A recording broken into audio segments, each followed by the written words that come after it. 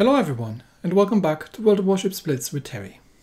Today we are looking at a new black ship that's out, and it's currently in a crate, because where else would it be?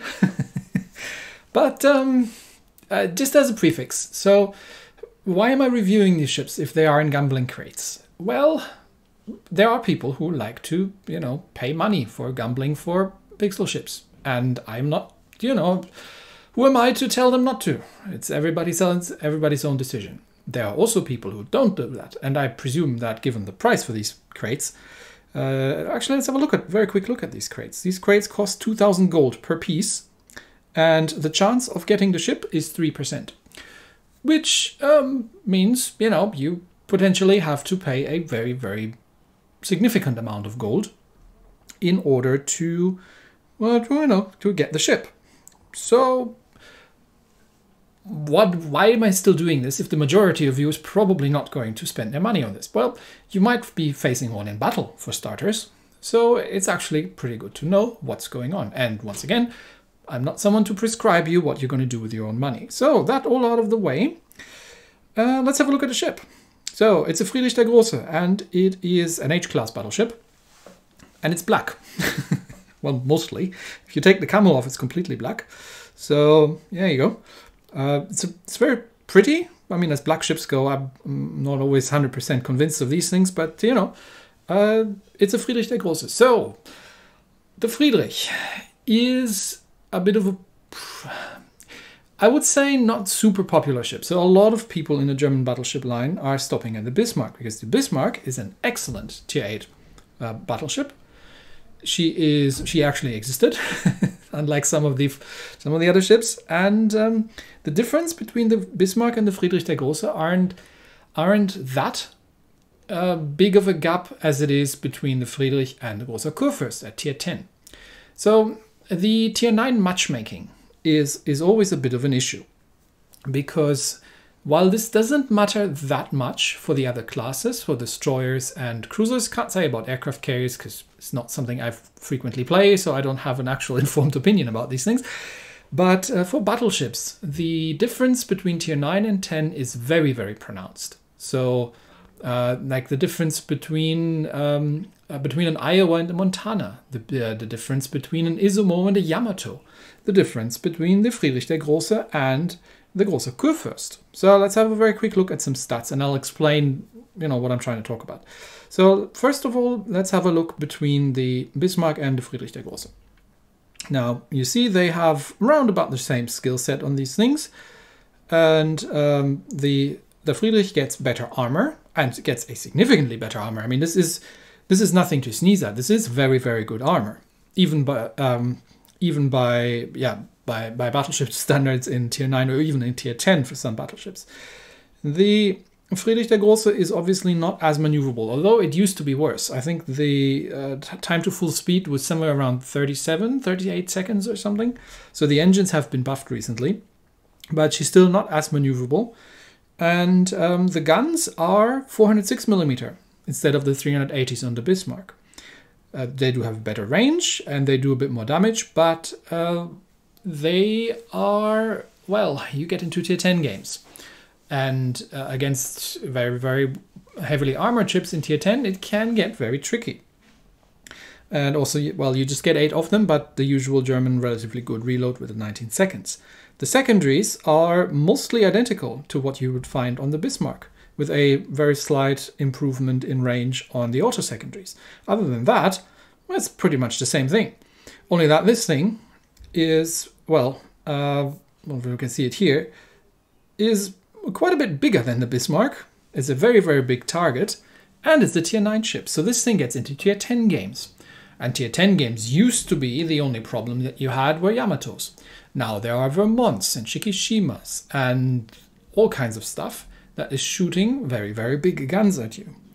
So the jump between, if we look between the Friedrich der Große and the Großer Kurfürst, the jump between tier 9 and tier 10 is very significant.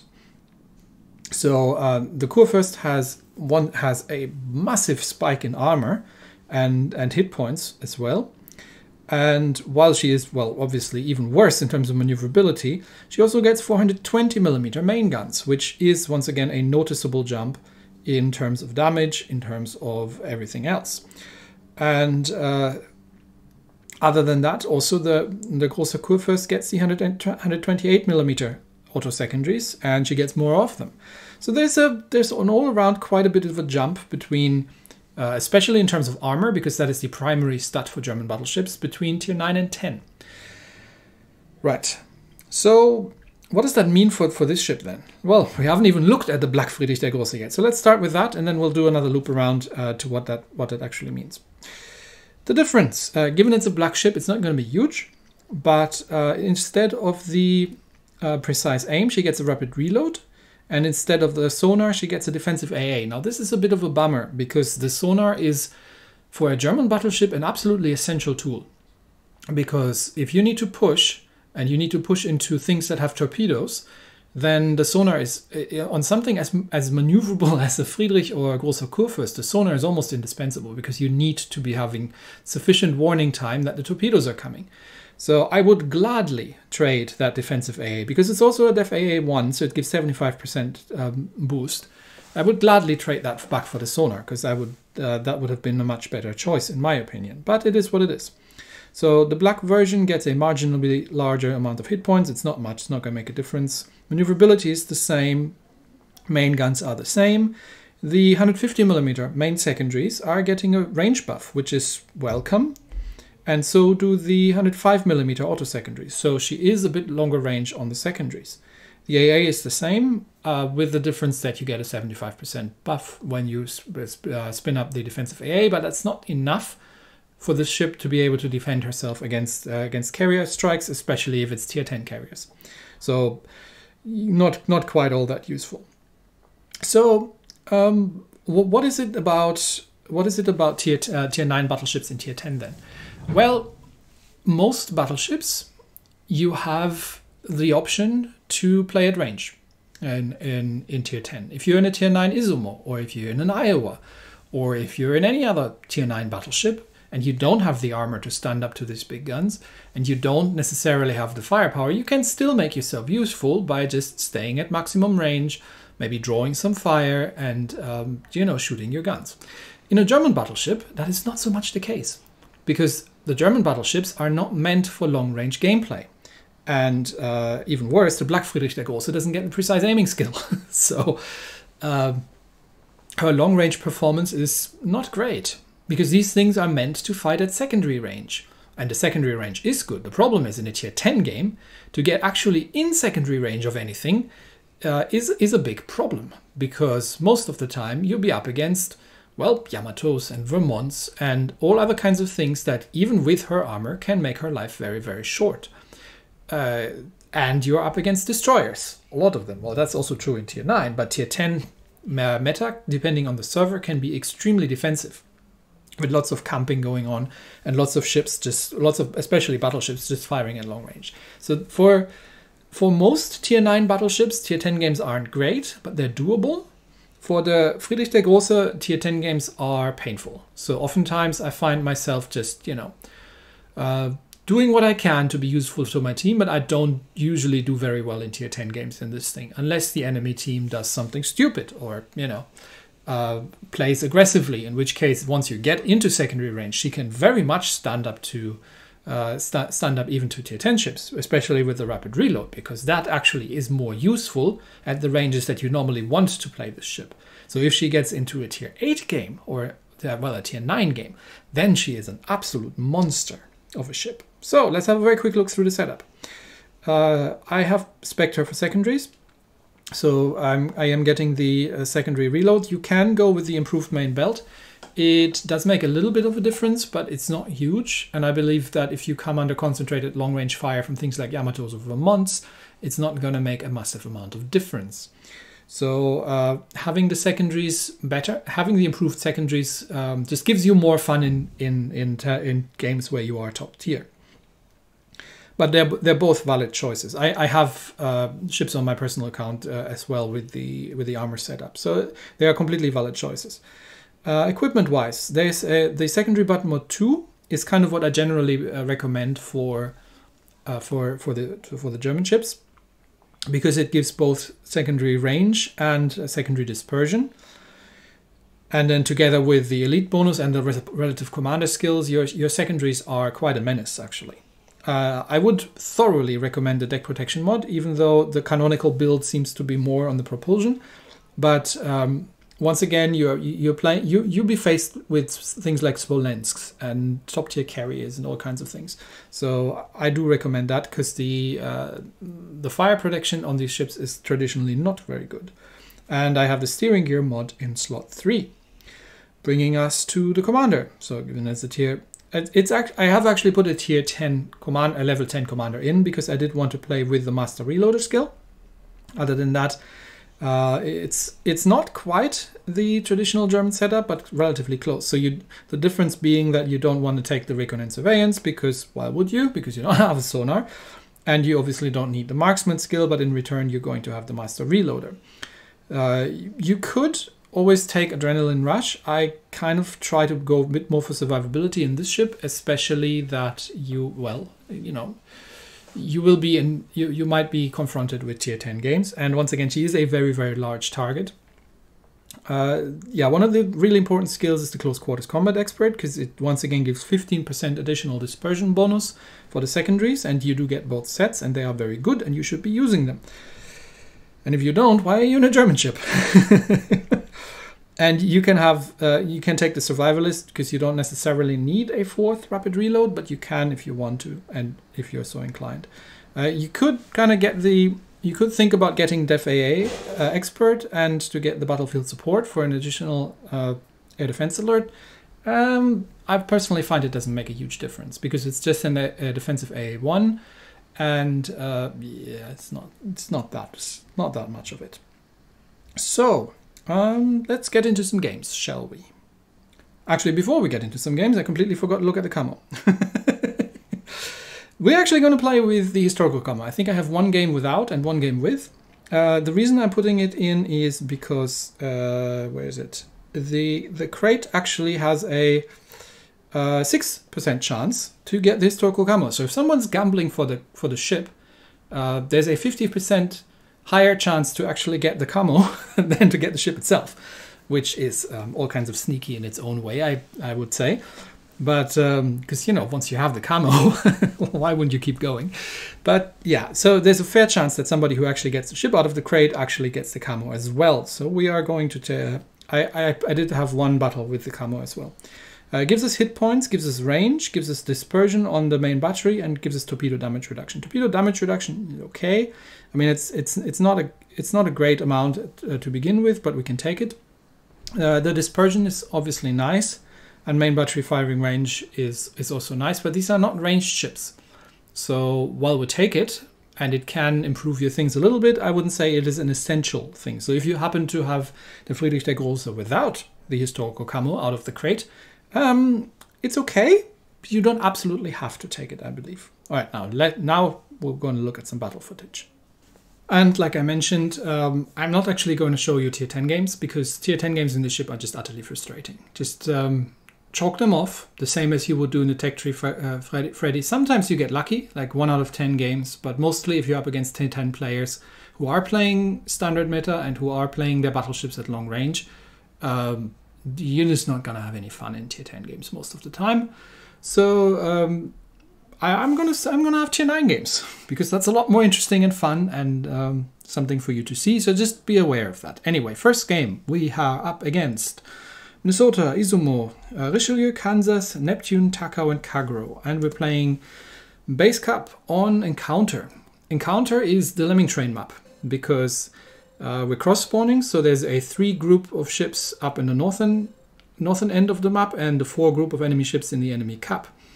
So who do I have with me? I have a Jutland and an Amagi, which means the Amagi is probably not feeling like rushing forward, but if the Jutland is going scouting, then I'll come along and push this flank. Let's see what we're doing. Ideally, the rest of my team would be playing defensive there, and they're actually calling that out and say, okay, so they are going to play defensive, but I'm going to start pushing, because the Jutland is as well scouting here. So if the rest, if my team can defend the cap against the group of 3 coming in on the other side, and I am in a top tier breakthrough battleship, then we should have a fair chance of breaking through the enemy defense on this side, even though we are under strength. The only thing I have to worry about on there is the Kagro. Of course the Kagro is on my side of the battlefield. Why am I not surprised? Okay, shots out at the Kagro. I do have the armor piercing loaded, but I think he's a little bit faster than that. Yeah, and dispersion says nope. But I have to stop now in case, because I am probably in torpedo range of the Kagro, so just in case he comes around, the Jutland also is slowing down. But we do have an Izumo to shoot at back there, and this should be probably about far enough that I have to go, so let's go forward again and start lighting up the Izumo. I think the Neptune is there as well, but I don't think the Neptune will have range with the torpedoes. Can't remember what the torpedo range is on the Neptune, but let's light up the Izumo. And at this range, yeah, the guns aren't going to be doing a great deal, but that's also not the point. And the Kagero looks like he's not coming our way, he's going through the middle. So that leaves the Minnesota, the Neptune and the Izumo over there. So that is something that I'm happy to push into. So forward we go. And there's the Neptune. Let's see if we can punish him a little bit. He's sitting out there. And I'm just checking what that Kagero is doing, if he's coming back my way. But yeah, this is what I can do to Neptunes when I can hit them in the broadside. Okay, and then these 3 are focusing at me, which is good, because I have the thickest armor of all of us here, so please keep shooting at me. I am perfectly happy with that. Also, this is just normal caliber shell fire. That is something I can sustain easily, and the Izumo definitely cannot, especially once I get close enough that I can actually do something about it. So the rest of my team's still trying to hold the cap back there, but one of our destroyers seems to have gotten bored and is going through the middle. This is a little bit unfortunate, but we don't need them here. I am on full speed at this point, because the Minnesota and the Neptune are both behind the island, so they've taken themselves out of the battle temporarily, which is very accommodating of them. Izumo is not going to run into those torps, but he doesn't need to. The thing is, the Izumo is in my secondary range, and if you are in the secondary range of a German battleship, in something like the Izumo, you're generally not in a good position, let me put it that way. So yeah, we're just going to shred through the Izumo. I do have to be a little bit careful because the Neptune's around the corner, and there comes some torpedoes. These are probably Neptune torps. And yeah, that's the end of the Izumo. The Kagro has come back as well, so we've got Kagro and Neptune around the corner. Right about now, and a full health Minnesota. Now, right about now, it would be great to have a sonar. But I don't, so I'm gonna have to make do without. So first of all, we're gonna start lighting up the Minnesota. And we are going to have to be very, very careful here, because yeah, there's the Kagro. The Neptune is not in a position to torpedo me because he's bow in. The thing is, if he wasn't bow in, then he would he would be in trouble. So he's smoking up, so he's probably going to start getting torpedoes away. So I'm already reversing at this point, because he's going to use his smoke. Once again, if I had a Hydro, this would have been really useful to spot the Neptune and blap him out of the map.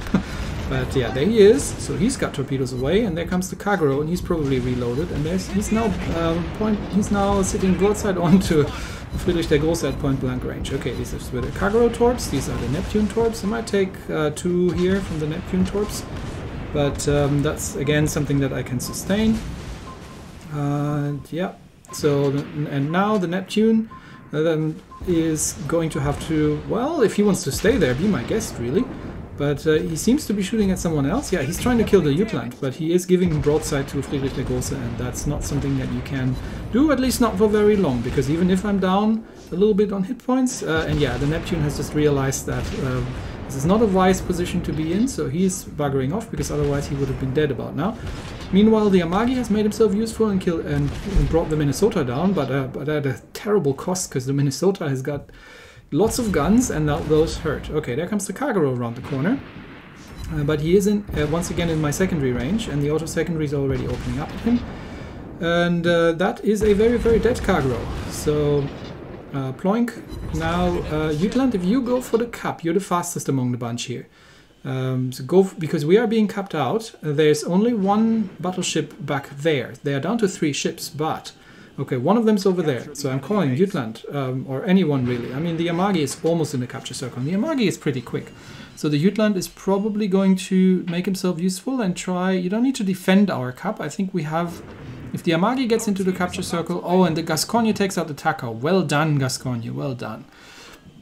That was a good defense of the Gascogne back home. So now there's just the Richelieu. And we do have to be careful that the Richelieu isn't going to kill the Amagi, because we are not currently holding any of the capture circles. And even though they're down to 2 ships, we still need to make sure. And yeah, the Cleveland is going back to help out as well, just in case.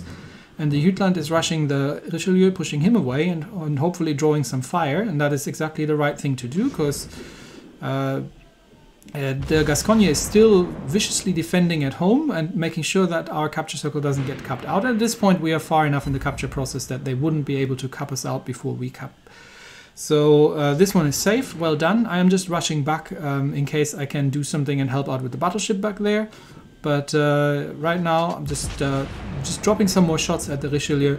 But we've done our part. We've broken through their defense, and we are base trading. But because we are ahead on kills, this is going to go in our favor.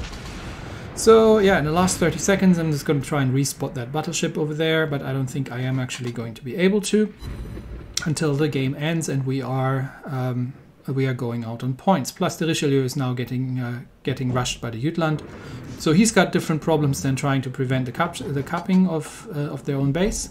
So this all worked out in the end, and the Jutland takes out the Richelieu. Well done, which only leaves the battleship in our cap, and that's the game.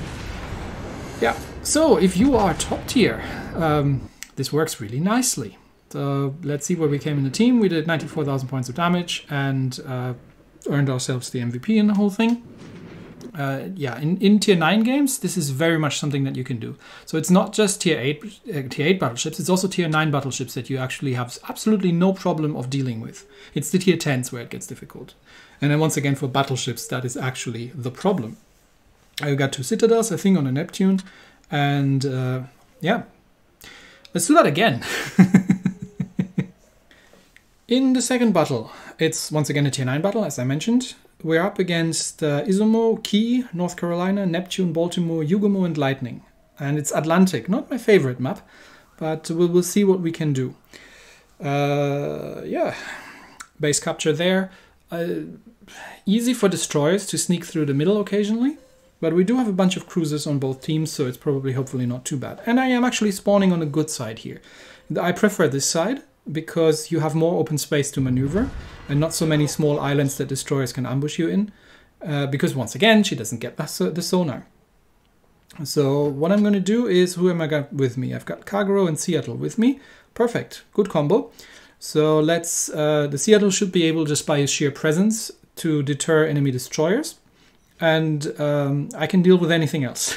So that suits me just well. So we are going to head over towards that island. Now the destroyers or the enemy ships are either going to come around the left or the right side of that island. But there is someone going to come around this island. Almost like 80 to 90% of the battle, someone's going to come around. So I'm just waiting to be spotted. This is the one where I've got the historical camo on, by the way. Okay, I'm now spotted. So it's either this corner or it's the other corner. So let's see if we can just ping the team, warn them that I've been spotted. It's either this or that corner there, but the Kagero is on the other corner, so he should be able to see whoever is coming. Wow, he just jumped backwards. I'm not sure what happened there. Bit of lag. Okay, so it was this corner. So it's the Xianyang that is actually coming around here. And I don't know if the Seattle, no, Seattle isn't running his radar. Would have been nice actually at this range, but yeah, the Xianyangs had one look at the Seattle and decided, nope, I am not going to go this way. And it doesn't look like there were torpedoes on the way, so good. So I'm just going to keep going. For the Seattle, this is a great position because he can lob this island. And okay, what do we got? We've got Baltimore, North Carolina coming around this corner. So the Kagero goes, obviously goes unspotted. I don't think the Baltimore gets a sonar, so he drops some torpedoes, but I'm not sure who these were meant for, if these were meant for the Baltimore. Yeah, I don't think he's going to hit the Baltimore from there. So Baltimore is my primary target, but he's moving away. So let's deter the NC from coming any closer and getting shots off at my Seattle, because my Seattle is kind of sitting there nicely, and but he is sitting broadside on. So if the North Carolina pushes anywhere forward, he's going to endanger the Seattle. But he's shooting at me, which is much preferable. Yes, please keep shooting at me. Especially at this range, the North Carolina cannot hit anything. And there's a third battleship coming. So we've got Xianyang, North Carolina, Izumo, and Baltimore to play with. Okay, Baltimore is going behind an island, but he looks like he's going to hunt our cargo. So I'm just gonna get ready to slap him in the side while drawing fire from the Izumo and the North Carolina. I can take that for a little bit, not for a long time, but if the Baltimore decides he wants to come around, and there's the Xianyang, so the Seattle deals with the Xianyang, meanwhile we're citadeling the North Carolina, and just making sure that Baltimore doesn't suspect anything. There comes Baltimore, and he's after the Kagero. Surprise! We're giving broadside to a Großer Kurfürst who's been paying attention. So, yeah, good night, Mr. Baltimore. This is not something you get away with twice. So, or even once for that matter. So that guy is now very, very dead. And we are then able to turn around. There he goes. We're then able to turn around. We have preserved our cargo, which is generally a useful thing to have, especially if you're dealing with 2 battleships. Even though one of them is tier 8, it's still 2 of them. And the Seattle seems to have murdered the Xianyang and is buggering off, which is wise, because he doesn't want anywhere where he can be shot at. But the cargo obviously now has nothing to fear, because he can literally just go and stealth drop these guys. And this should be Seattle high explosive coming in, so focus fire. Yep, Izumo shooting at me, perfect. Keep shooting at me, don't shoot at my Seattle, yeah, because I can do this to you and you can't. So now we're putting the engine up on full speed, and we're just gonna rush these 2 guys, because the Izumo is about to run into all those torpedoes, because he doesn't even know that the cargo is here, and he's lost his Baltimore, and I can do that again to the Izumo, so it's all fun and games. And yeah, if you see a German battleship rushing you and you're suddenly in secondary gun range, things don't tend to go so well for you, even if you are a top tier battleship. So that should be the end of the Izumo, and now it's the North Carolina's turn, who suddenly finds that he has run out of friends. And yeah, I see no reason to slow down, so either he has accepted his fate, or he's just trying to get as much damage in as he can, and at this range even the North Carolina cannot miss.